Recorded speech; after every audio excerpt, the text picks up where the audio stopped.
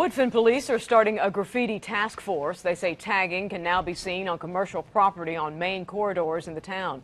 Residents are asking police to step up efforts to catch those taggers. They've come to us to help address this matter. Obviously, this is a new program for us, and we're asking the community to help let us know of any new tags or any new graffiti that they spot. Anyone who sees someone tagging is asked to call Woodfin Police. The department is consulting with Asheville Police, who already have an anti-graffiti program in place.